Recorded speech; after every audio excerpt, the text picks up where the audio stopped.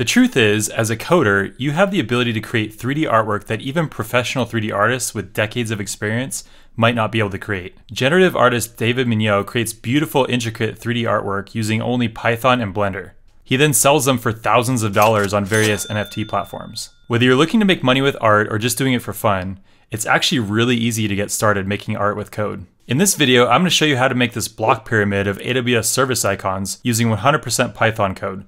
No 3D modeling experience necessary. The first thing you'll need to do is download Blender, which is open source and totally free. Open Blender and click on the scripting tab. This is where you're going to write your code. If you want to use AWS architecture icons on the pyramid, you can get those for free as well from the AWS website. But you can use any images you like, as long as they have a 1-to-1 aspect ratio. In other words, they have to be square. All right, let's get started coding. I'm not going to go over every single line of code, just blocks of code and the high-level ideas behind them. If you have any questions on anything, let me know in the comments and I'll try my best to answer them. And if you like this video, feel free to like and subscribe. All right, let's get started.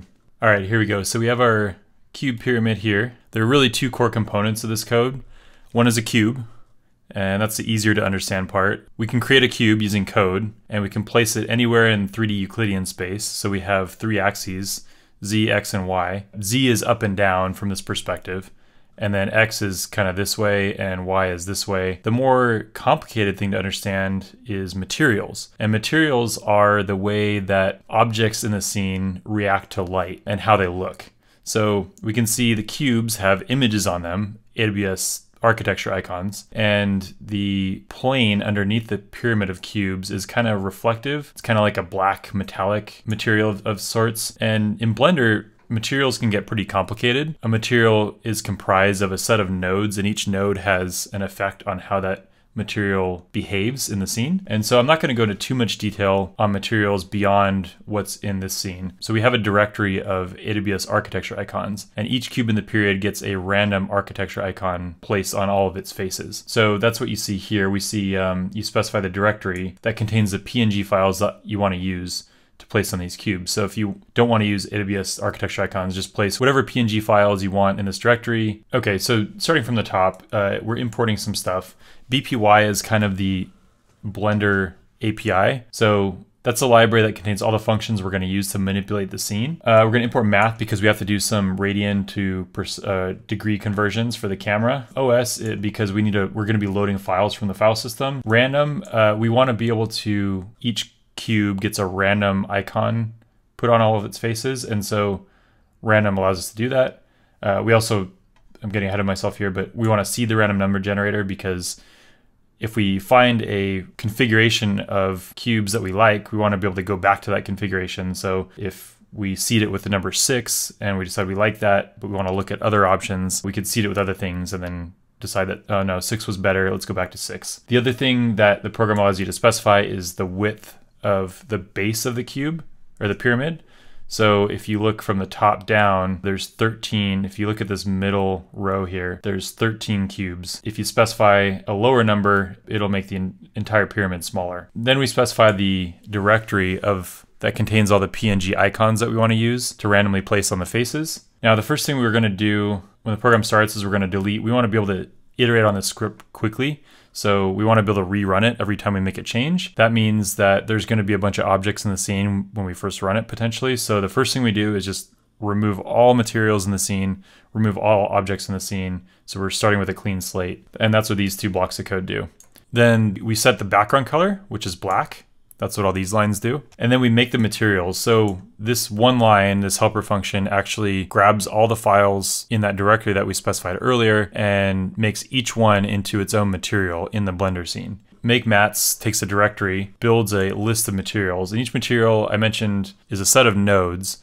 And one of those nodes is going to be the actual image data from the file. And then the node after that is going to be BSDF principled node, and that node controls how the object emits light. And so what we want to do in this scene is we want bright parts of the image to emit light. So the cubes are actually emitting light from the bright parts. So if you look at the lambda cube, the lambda itself is white, and so we want Blender to see that white in that lambda and emit light from those points on the cube face.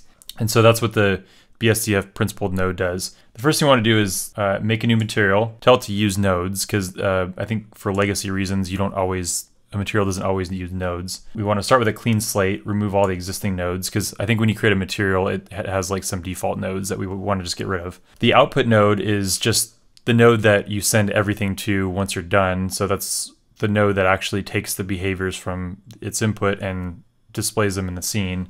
And then we're going to put some attributes on the BSDF node to kind of control how bright the bright parts of the material are. That's what emission strength is. And then we're going to add a shader node text image node, which is actually what incorporates that PNG image into the material. Don't worry about the details here. Just know that the image node actually controls the emission of the material as well as how that material looks. So not only can you see a lambda on the cube face, we can also see the light emitted from the lambda itself. So that's all this is doing. And then we have a UV map node, which is actually what controls how that 2D image is mapped onto that cube face. And when I was building this is actually the most complicated part for me, is to programmatically kind of resize that image so it fits nicely on the cube face. I actually spent a lot of time on this. I posted on message boards, but eventually got it working. More on that in a bit. And so yeah, I mentioned this set of nodes is a graph that ultimately makes up the material. You'll see we're connecting these graph nodes here. And so we have that list of materials now, and each material is similar, but it represents a different architecture image. Yeah, the make floor mat just makes the material, it's just some hard-coded values essentially to make that plane at 0 on the z-axis. And so that plane is slightly reflective, but it's a rough reflection, as you can see in the final render. And yeah, it has a base color of black. Okay, so the build pyramid set of functions kind of reads like a programming interview question solution might read. But essentially the strategy here, I'm not going to go into too much detail, but build pyramid takes in like the origin of the period, what are the coordinates x, y, and z where you want the pyramid to be centered on, and it also takes a number of cubes that you want in the thickest row. So we pass in 13 in this example. So you can see there's 13 cubes here. And so the strategy here is it makes it layer by layer, kind of ascending on the z-axis. So it makes the bottom layer first. Each level consists of a set of rows. And so I have a function for building a level, and then the build level function called build row. And it builds rows that get sequentially smaller until there's only one cube for each row. And levels get sequentially smaller as well, similar to rows. I have a feeling there's a way to do this in a more efficient manner. I'd love to hear if anyone has any ideas on how to optimize this. I feel like the build level and build row functions can kind of be consolidated a little bit. That's what the build pyramid function does. Make cube with material makes a cube and sticks one of those materials we generated on it. It pulls a random one using the random.choice method. There's a lot of stuff going on here that I won't go into too much detail on.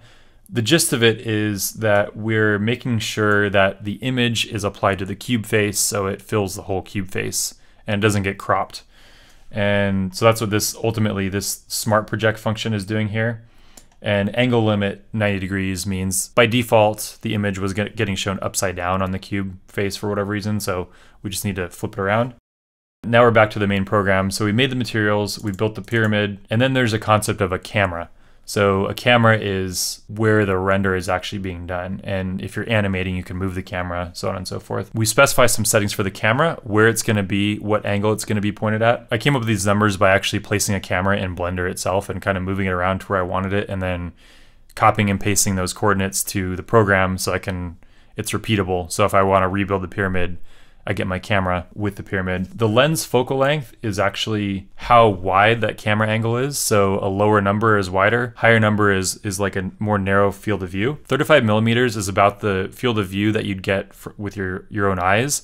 So if you want to see the scene how you might see it if you're actually in it, you'd choose 35 millimeters for the focal length. And then we're going to create the ground plane, which is similar to creating a cube, but we do primitive plane add, give it a size and a location. And then we apply that material we made for the floor to that plane. And then it's kind of hard to see in the final render. You can kind of see in the viewport, but we actually have 4 spotlights on the corners of the pyramid. Yeah, they don't make a huge difference, but that's what this logic here is for placing those lights, those 300 watt spotlights, and pointing them at the cube. So yeah, Python and Blender, very, very powerful. This is a very simple scene, but it required no knowledge of, or very little knowledge of 3D modeling. The only thing I really did in Blender is place a camera and move it and figure out what coordinates I wanted the camera at. But you can get really complicated here, like you saw in David Mignot's work. These are pieces of art that a 3D artist might not be able to create easily if they didn't know how to code. So yeah, that's how we make a block pyramid of AWS service icons.